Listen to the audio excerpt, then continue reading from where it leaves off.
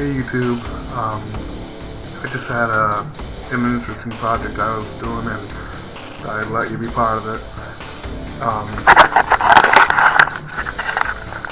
This is a charging circuit. It charges this capacitor right here, which is, I think it's 2200 or 22,000 microfarads, which is pretty large.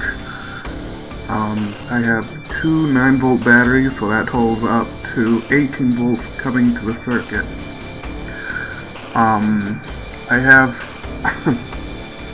sorry about that. I have an LED with a 47 kiloohm resistor, which of course makes it really dim, as you can see.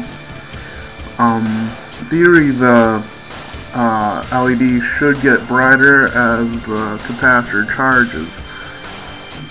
This particular capacitor is rated for 25 volts if I'm not mistaken.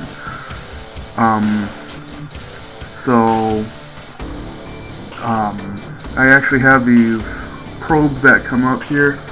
I'll turn off the light. It's been probably a good 10, maybe 20 minutes that it's been charging. I'll let you see it and hopefully you'll see the arc. Yep.